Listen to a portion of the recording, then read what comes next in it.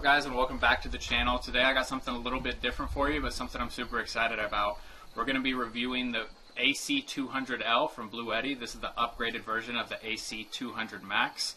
So I'm going to be walking through the specs of this thing and putting it to real life use so that you guys can see how it performs out here and see if it's something that you're interested in, whether you're building a cabin like myself or if you're living van life or just for something that is backup power source for your home in a grid down situation. Then later on in the video I also have the PV350, which is the solar panel from BLUETTI that I'm going to be using hand in hand with this to show you how it can power this battery and charge it up, so that this could be, you know, possibly the perfect off-grid setup for anyone who needs it.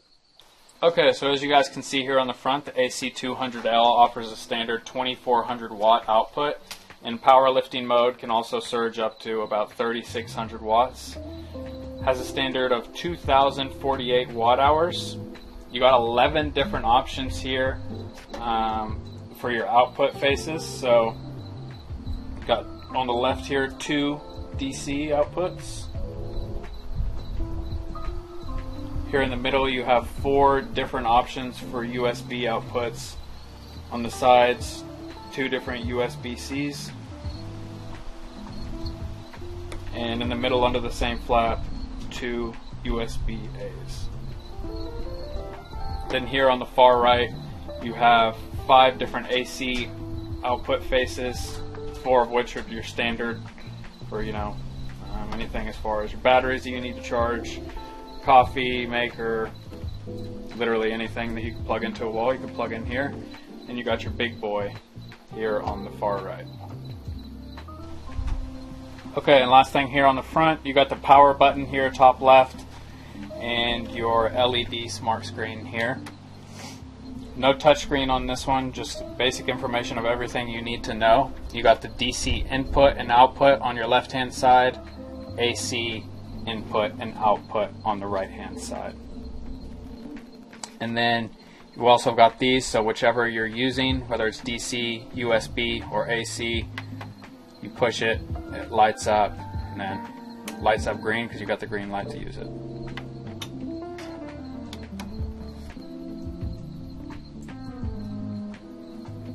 So as you guys can see here on the left side of the battery, on the top left you have your DC input, which is going to be for your solar charging, which we'll get into later here in the video. And on the bottom right, you've got your AC input. I really like these caps that are on it because that way, you know, if you drop it, it's not going anywhere. You don't got to worry about misplacing it. It just hangs there. Here on your top right, you have the battery expansion input. So, for instance, if you were to plug in, you could do like 2 of their B300 batteries, and it could take this all the way up to about almost 8200 watt hours that it would offer. So you have a lot of different options on the BLUETTI's battery expansion packs. So that's just something to think about as well if you're needing to get even more power than this just offers as a standard. And then here on the bottom right you have your circuit protector. Then here on the right side of the battery you just have a flat face with the ventilation going into the battery. Same as the other side, but you obviously have the inputs over there. So you're not going to exactly want to stack this up against anything and block this off, because then you worry about your battery overheating. Inside of this BLUETTI, it does have a lithium ion phosphate battery. So that's really good because this thing can have 2,500 cycles of charging and discharging at an 80% battery capacity, which is honestly a ton of usage out of this thing. Okay, and here on the top of the battery you have a flat surface. On the handles you've got, you know, 2 really sturdy handles to pick this thing up because this thing weighs in at about 61 pounds, so it's really heavy duty. So if you do have it in like a van or somewhere else, it's not just going to be tipping and roaming or running all over the place on you. It's pretty sturdy, but some good grip underneath these handles, and then a nice flat surface to set or stack anything that you need to on top of this puppy. So as you can see, I'm on the BLUETTI app here, and you can go in and literally control this battery from the app. So you can go in and mess with all the different eco settings. There's 3 different eco settings on here. You have AC and DC eco. So if it falls below a certain usage for a certain period of time, it'll shut itself off just to save some energy. And then you also have like eco deep mode. So what it can do is if it goes, if it's not using anything at all for AC, it will enter like sleep mode just to save some power. And then you've also got the UPS mode, which is really cool for like if there's a power outage, you can have it really make sure it's honing in all its power to certain devices. Okay, the first test that we're going to put this thing through this morning is the most important. We got to get some coffee going, so we're going to hook this coffee machine up to the battery and see how it performs powering one of these. Okay, as you can see, we're at 100% to start, so one of the tests I want to run on this is to see if this really even uses that much battery, if any at all, to make a pot of coffee.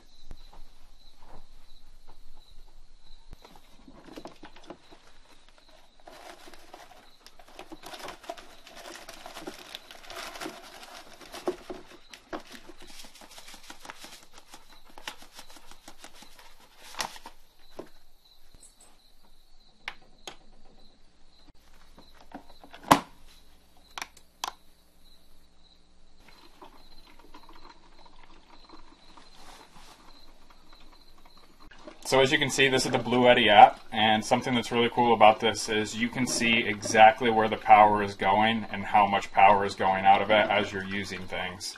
So it also works for when you're charging it, you know, how much power is coming in, but right now, you know, it's going out. So this is how much power the coffee maker is using, you know, about 1200 watts, and so far it's drained 3% of the battery because, you know, it's quite a bit of power to make this thing run.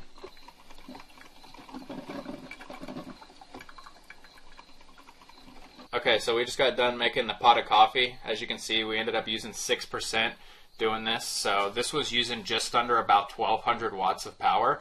So this would have powered this non-stop for around an hour and a half. So all in all, pretty good. Didn't take that long, only used 6%, and now we're going to get some coffee in this morning and be rolling. Okay, so we've currently got the string lights rolling right now from the battery, and we've also got the mini fridge starting to get cold so we can transfer drinks over to it. So we've got about 184, it's going between anywhere between 185 and 183 worth of watts right now. So, and it's telling us the battery life right now, if we continue to just have the same wattage, is about just under 9 hours left. So pretty cool there. And what I really like is you can go and just see all this information from my phone as well. You can mess with what power outputs are on. So the AC is on right now, and then you could mess with the DC, the USB, and then you can go even in here. You see that it's 184 watts going to here. You push on it, you can see the power, the voltage, the frequency, and everything. So pretty cool to play around with the app and all that as well. And you can see that I'm Bluetooth to the battery. Okay, so now we're going to go ahead and we're going to power the area of the cabin that we sleep in. So we got some lights and an AC unit to really see how this thing performs powering something like that. Okay, so we've got some pretty hefty lights going in here right now. Also some lights in the bedroom going. We're running about 170, a little over 170 watts. So now we're going to go ahead and come into here and try out and see what happens when we kick the AC on.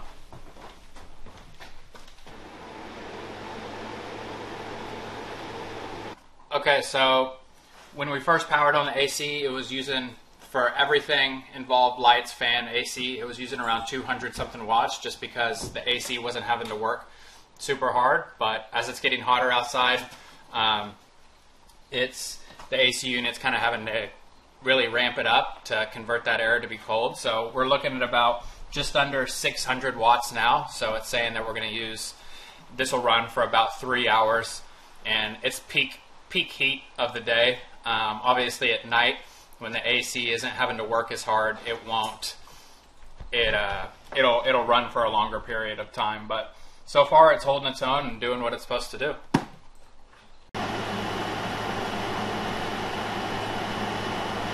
Okay, and as you can see now, the AC isn't working as hard, so it's back to about 205 watts, and saying the battery's good for just under 8 hours. So pretty cool.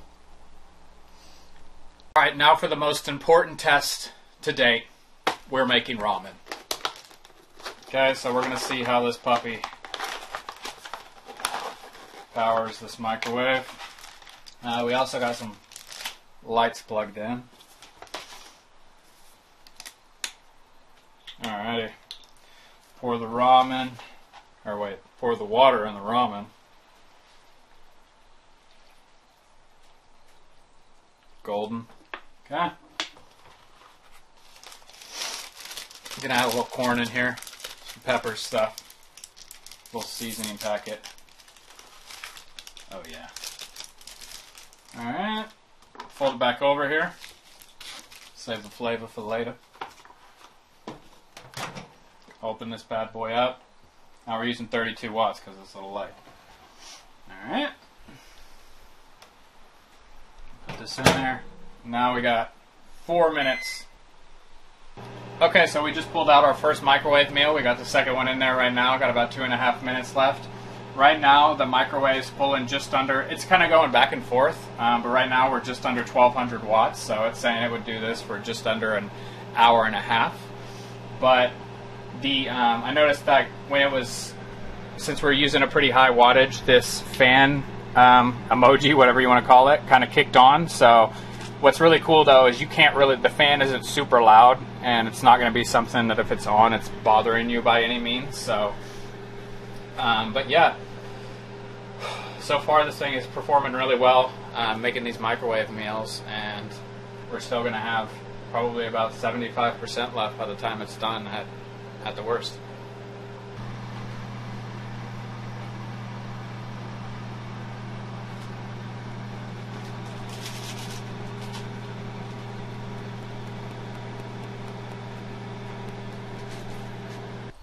Okay, so what we have here is the PV350 solar panel from BLUETTI. We're about to use this puppy to charge up the battery a little bit since we've depleted it some today. And I'm going to walk you through setting this thing up, getting it hooked up, and then kind of showing you how the whole system works.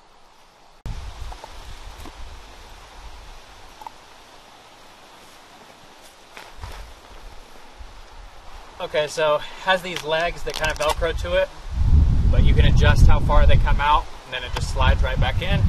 So we're going to get this thing completely unfolded.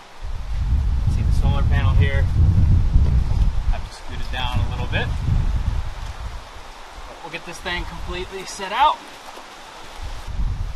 Okay, so now we're going to put these legs back. Give it something to lean on here.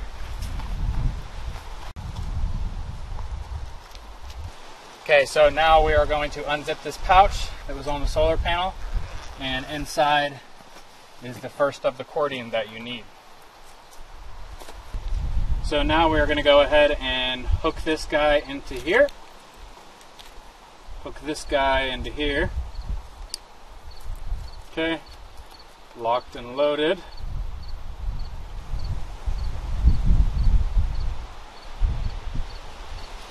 Put those together. Now you will come over and go to your DC. Unscrew that like so. Plug that in and get it all the way screwed in.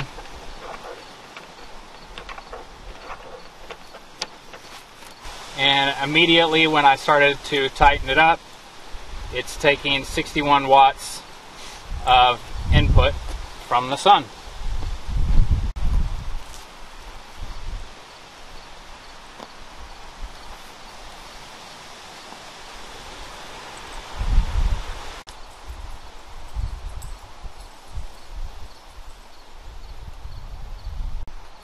Okay, so as you can see, it's not exactly getting a ton of power coming into the battery right now because there's a bit of a cloud cover, but at a max of like 1200 coming into the battery at once, you can get a 2-hour full charge on this.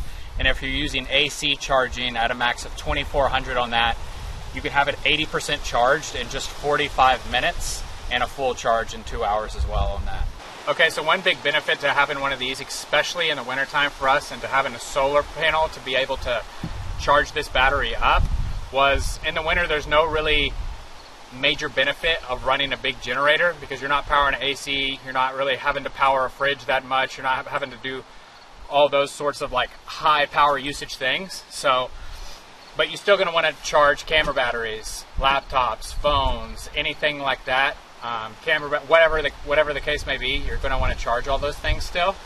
And it's nice to have something that you can charge this battery and then charge all your other devices without having to burn through gas money or do all of those things. So this is a really like big plus to having one of these setups, especially in the winter when you're not wanting to like run a big bad generator. If you have to, like, you know, a power station like this will do more than enough. And then even if you do have to run a generator occasionally, or I mean an AC unit, instead of running a generator and burning through gas money, especially if you have add-on battery packs to this thing, you can really even go above and beyond just what this thing offers as a standard. Okay, so coming back to the app just to show you guys, as earlier what was going out, now I'm showing you what's coming in. It's showing you that we have 51 watts coming in from solar, so you can push on that and see the voltage and stuff as well. But just kind of cool to be able to, you know, if you're away from the battery or not like outside to see it, you can open this puppy up, see what you got coming in, see what the charge is at, and so on and so forth. So yeah, the app is super user friendly, and it's comes in handy a ton. Okay, so right now we got the battery powering the whole cabin. I've got it plugged into this AC port, into the cabin wall, and it's powering all of our lights and everything we need to cook up some dinner tonight. So not a ton of power for all of the lights in there as of now, about 117 watts. So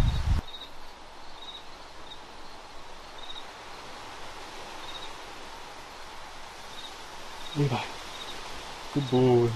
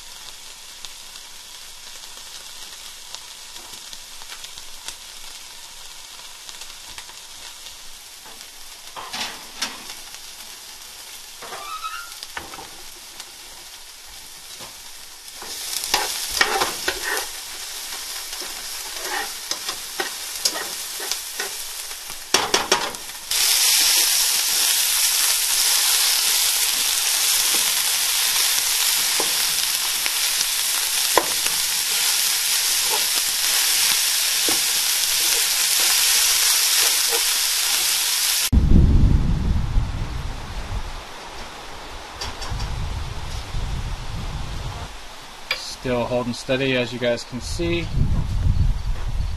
Levi's curious, the wind's starting to pick up out here.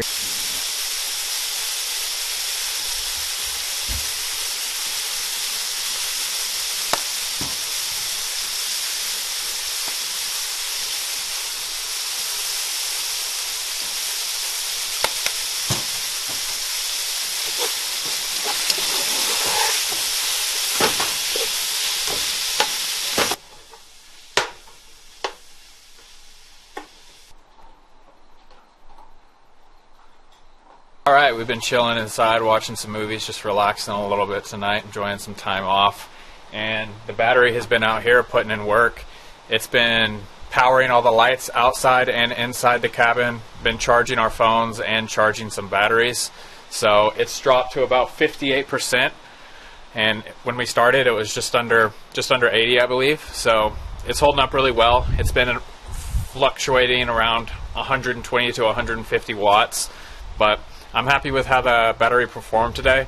I think it's a really good product, and you know, I'm excited to continue to use it in the future and continue to put it to the test and just have it be a tool for my everyday life. If you guys thought this was a cool product and you're interested in it, there's going to be product links down here in my description. If you guys want to check them out, you can click down here and check them out and even purchase them through the link. So appreciate you guys tuning in, and we'll catch you in the next one. See you later.